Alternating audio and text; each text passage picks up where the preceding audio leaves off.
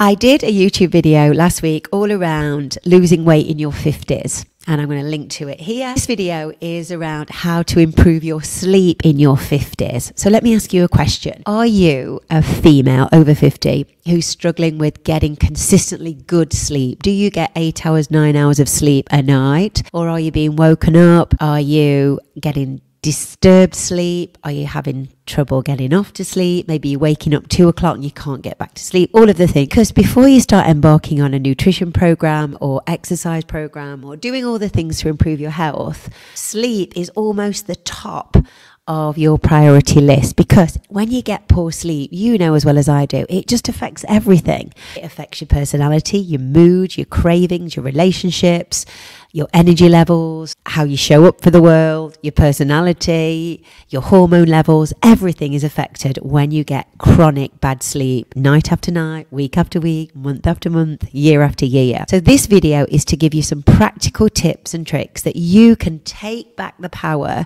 and improve your sleep and make your sleep a priority. And then once you've nailed your sleep hygiene and you're getting better quality sleep, then you can start to address your nutrition. It'll be much easier to then work on your nutrition. It'll be much easier to embark on an exercise program because you'll have the energy. Hormone levels will be better. You'll feel brighter. Your mind will be clear.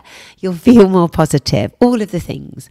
So number one, let's give you some top tips. So number one is, are you looking at your phone late at night? Are you lying in bed scrolling? If you are, the blue light is going into your eyes and that's disturbing your brain. And as your brain powers down and goes into sleep mode, it usually takes about 90 minutes to go through that cycle. But the blue light affects that. So the brain almost never powers down and you don't get that deep sleep, that REM sleep. So having a rule where you stop looking at your phone maybe 2 hours before bed. And what about, try this one, what about having your phone out of the room, maybe just out of the room, so if it rings, if there's an emergency, then you'll hear it, it'll wake you up. But ultimately, taking your phone away from your bedroom, if you wake up in the night and go to the toilet, how many times do you look at your phone? Do you look at your phone? And you know, as soon as that blue light hits your eyes, boom, you're wide awake. So you won't have that temptation if it's out of the room. Also in the morning, when you wake up, if you use your phone to wake up, what's the first thing you do? You switch the alarm off and then you start scrolling. And then the anxiety starts again. You know, you're not in charge of your day. You're looking at social media and that causes all kinds of anxiety and just doesn't give you the best start to the day. So let's take your phone out of the equation and put it away and not look at it for a few hours before you go to sleep. And let me know how you get on with that one. The second thing that's a game changer is what you're eating in an evening. If you have a really big meal towards bedtime, then the food is going to still be being digested.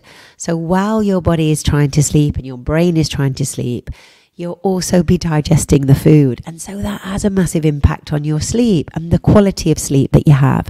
So can you bring your dinner time just that bit earlier so that you're eating at maybe 6 o'clock or 7 o'clock, and then you allow 2 or 3 hours where you don't eat anything, you don't go into the kitchen, you don't have any nighttime nibbling or evening snacks. You stop eating and then go to sleep, and try that for a few weeks, and I know that will make a massive, massive difference. Are you exercising? Are you walking? I highly recommend that you're getting your 10,000 steps in and you're getting some daylight and you're getting some vitamin D. Even if it's raining outside here in the UK, the weather is not great, but still getting outside and walking, getting your steps in, getting sunlight coming into your eyes, that will have an impact on your sleep also. Something that people ask me all the time is around supplements. So supplements, again, so important if you're struggling with your sleep. So I'm going to give you 2 of my favorite supplements. So this one is, now there's been a game changer for me, and it's ashwagandha. Can you see it? And I'll link to these in the description box below. Ashwagandha, wow, this is a phenomenal supplement to help manage menopausal symptoms. Phenomenal. So if you take an ashwagandha tablet in the morning and maybe mid-afternoon, it just helps your body manage cortisol. It helps you feel quite calm. It helps you feel less anxious. It helps you calm down, so it's going to affect your sleep. And if you take this consistently for 3-4 weeks, I know you're going to see an improvement in your sleep. It really is. And then the second supplement that I highly recommend is magnesium. Oh my gosh, this one, and I'll link to it, another game changer. I've been taking this at about 7 o'clock, and to be honest, in an evening, and to be honest, I am completely knocked out. It's the best sleep, and I struggle with my sleep, and I've been struggling with my sleep for decades, but taking this magnesium, it's an absolute game changer. You wake up feeling rested and calm and relaxed, and you've had great quality sleep. So these two combined are game changers, and I highly recommend them. If you haven't taken ashwagandha and you are postmenopausal and you're struggling a bit with overwhelm, anxiety, loads of cortisol, your heart's racing, you know, you've got these high energy up and down all the way through the day, this is awesome. And to really maximize your sleep and make sure that you're getting good quality sleep, then the magnesium is also a game changer. So I would try those, give them a go for maybe 3 weeks, 4 weeks, and I know that you're going to see a massive improvement in your sleep. And if you've got any questions around sleep, then do let me know. I'm interested. So if you take your health and all of the big rocks of health, if we were to say, okay, over the next year, we're going to focus on improving our health and our well-being, the first thing to do is improve your sleep.